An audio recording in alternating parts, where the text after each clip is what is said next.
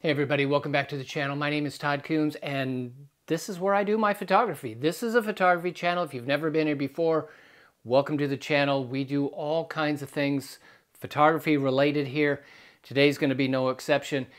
If you are a regular watcher of this channel, you know I've not been on for a while. We just been crazy busy and that's a good thing. However, the YouTube algorithm expects me to keep uploading, so I got to do it, and I apologize I've not been on for a while, but back in the studio today. You know I love being in here, and we're going to do something simple but productive, and I hope it inspires you a little bit. I am a stock photographer. I've done it for probably 15 plus years. I think the first time I got on stock photography in the digital age, at least, was in 2008. I don't put a lot of work into it these days. However, I have had an image recently, and I've talked about it on the channel, that has just blown up. This shot of the Santa hat on white, it is just a simple photograph. I did it here in the studio. It's probably selling at least 15 times a day, every single day. It's just remarkable. I haven't had any images that I can remember ever doing what this one is doing right now, and I'm sure through November it'll probably do it. Maybe into December, it's probably just going to go from 100 miles an hour to 0 as soon as Christmas comes, but that's super exciting. So today I'm going to do some stock photography of just ordinary items on white because those things tend to sell. Now, I just had a birthday. I'm kind of at that point in my life where I don't really need anything. There's nothing that, I'm getting hard to buy for, I guess is my point. However, my wife knew that I've been wanting this shovel for a long time. Every once in a while I need a shovel, so she bought me a shovel. She knows that the rake that I have is in bad shape, so she bought me a rake. So I got this shovel, I got a rake, and before I use it, get it all messed up and scratched up and dirty, I'm going to take some pictures of these two items, just basic household items, on a white seamless for the sake of stock photography. It's going to be a little on the boring side, but it's going to be simple, and hopefully they'll take off like the Santa hat at some point and make a little bit of money.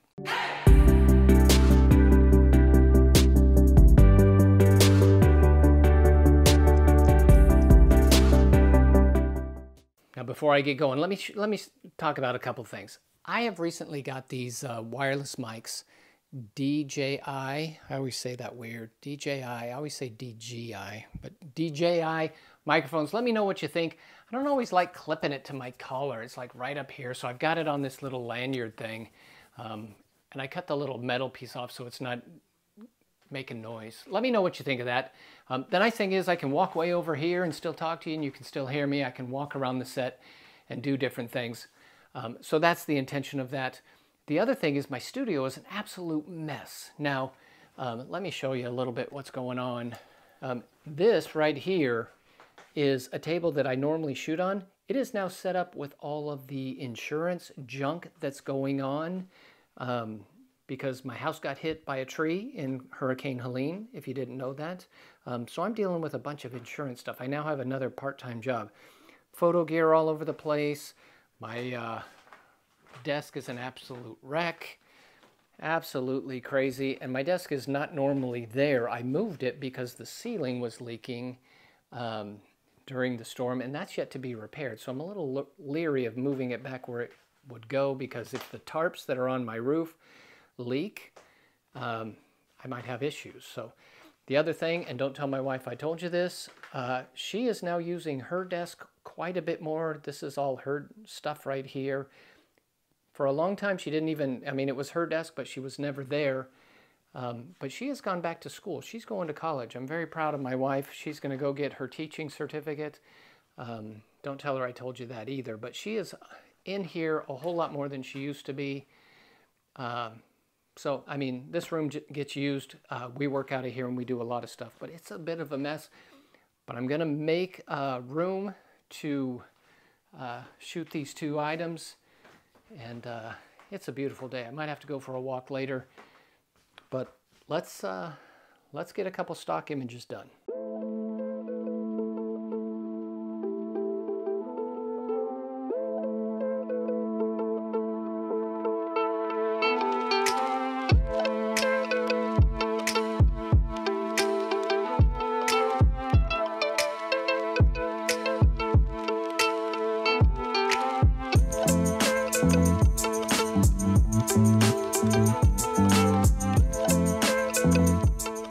Okay guys, years and years ago, I used to work with a guy back in the film days.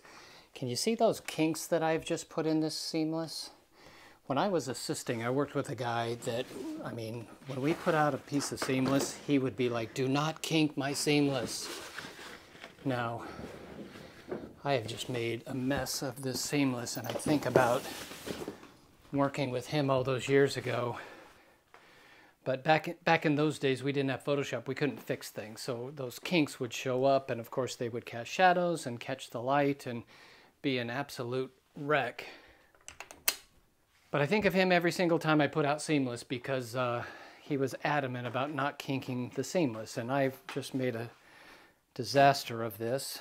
Now, one thing about the seamless today, number one, can Photoshop out those kinks fairly easily. I'm still pretty adamant about being neat and tidy with the seamless, but in this case, I'm probably going to cut these items off the background because I want a nice clean white background, and with an item this size and in a small space like this, especially when it's as messy as it is, it's going to be hard to make the background evenly white, edge to edge and perfect with no gradation. So I'm going to get it so that this item looks nice, the highlights, everything, the lighting is good, and then we'll probably just cut it out in Photoshop. Now the last thing I got to do before I get this in place, before I light it, is I want to remove any tags, any logos. This will probably stay Craftsman. However, I'm going to have to Photoshop that out. I can't have any logos, any names, any branding like that. So I'm going to take this one sticker off. Of course, it's leaving some residue, so we might have more Photoshop work than I care to do, but for a stock photo, it can have no branding whatsoever. So I'm going to get this to stand up, wipe it down a little bit. I don't really think I can get this off. I'm going to have to just clean that up in Photoshop. But I think the red makes it look good anyway, so yeah, let's get this standing up, cleaned up, and I'll get some lights on it. All right, so I think I'm going to use the 16 to 55 f2.8 lens. I would love to use the macro lens and get back. I just don't think I have the space to do that. So I'm going to use this at 55 millimeters if I can get away with it. Let's see what I can do.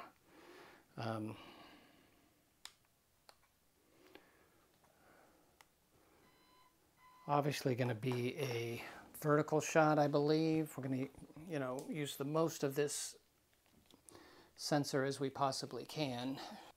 So the story of my life is that the studio is always 5 feet short from what I need. ISO 160, probably going to be in the f8 range. Let's try that again. Here we go. Very close. Now I've only got the one softbox at the moment. I took the grid off. Can't see me very well. Okay. Softbox, took the grid off. All I've got is light on this one side. I'm going to put a light on the other side from behind going forward, give it a little bit of rim lighting, and we should be pretty close. I'm not trying to do anything too complex with the lighting. I just want simple, clean. It's a stock photograph. It just needs to be clean and simple, straightforward. All right, let me show you what I did. That is the stand that holds the background, and I have put a light on the top of that stand. Now that is a little shaky. That's wonky for sure, but it's there. I don't think it's going anywhere. Let's make sure that it's going to fire. Okay, that definitely went off. I'm not sure if you could see that on the video, but it did go off. Ooh, now my main light's not going off. Okay, why isn't the main light going off? Because that says off. Why would it do that? That's weird. I love Godox lights, but they do occasionally do something weird. Let's see, that's A. Why are we off? Oh, I know what I did. I was trying to fire it, pushed the wrong button. So we want A on manual. Okay, there we go. Let's try that again. 90% of the time, user error. All right, I'm going to turn that backlight up a little more powerful. I probably put a fill card on this side, and I think we'll have it. So a couple of adjustments and we're there.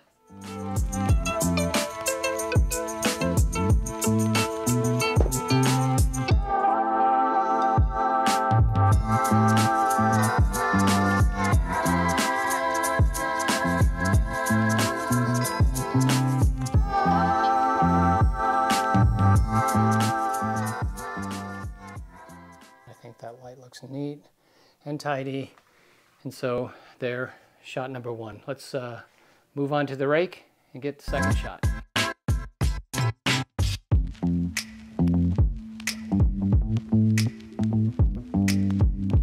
Okay, the rake is taller, and I was at 55 millimeters. I'll back up a little bit so I can hopefully hang on to that. Now my background's not high enough. I'm going to raise the background up just a little bit, and we should be good. The problem with the background is I've got that light up there. And like I said, it's a little janky up there in the first place. I really don't want to knock that light off. I'm cutting it out anyway, so let's see where we're at. Okay, I don't hate it. I'm going to raise my camera angle up a little bit. Hopefully take care of that. Now, one thing I will say about shooting something like this is this is not my portfolio by any means. These are saleable stock images. Not trying to create something for my portfolio. Now, I'm not trying to be haphazard or not do things right.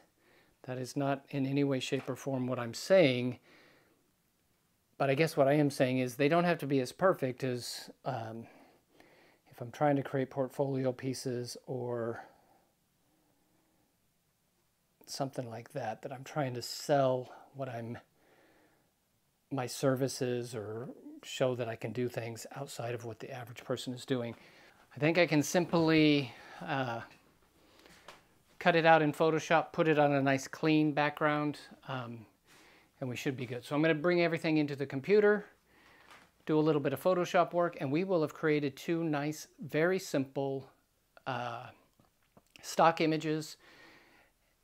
You know, and like I said at the beginning, I have images that I've shot, just everyday items on white backgrounds that sell more than, you know, the real pretty stuff. And so that's part of the nature of the stock game. You got to produce things that will sell and that there is a need for. So hopefully these two items will be that. Now let me show you something here real quick, guys.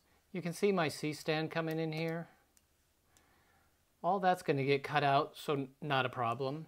You can see my paper down here at the bottom. Again, not an issue because I'm going to cut all that out, and it's got a bunch of cleanup that I'm going to have to do. And then on this one, the rake, you can see my softbox. Again, not an issue because everything is going to get cut off and put onto a nice clean white background. So it's just a visualizing it, the end product, to get the best results.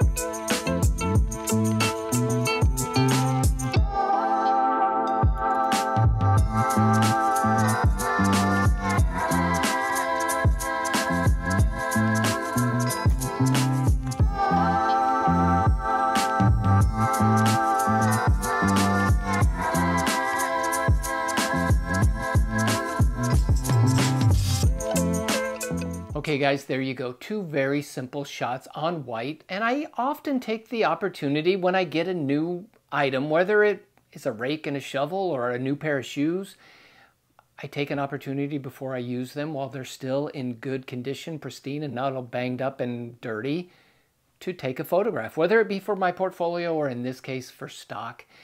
There is probably some sales potential in images like what I just did. So that's why I do it. Hopefully it inspired you to, I don't know, get out and do some photography, if nothing else, you know, maybe not for stock, but just for yourself, and get in the studio and light things and just be creative. So comments, questions, complaints, as always, leave them in the comment section. I love hearing from you guys. Thank you for all your comments in the past. If you'd leave me a thumbs up, I would appreciate that. And if you haven't subscribed yet, think about subscribing. I appreciate that as well. We're almost at 3,000 subscribers, so that's a big deal. And I appreciate each and every one of you guys. And until the next time, I will see you. Have a great weekend. See you in the next video.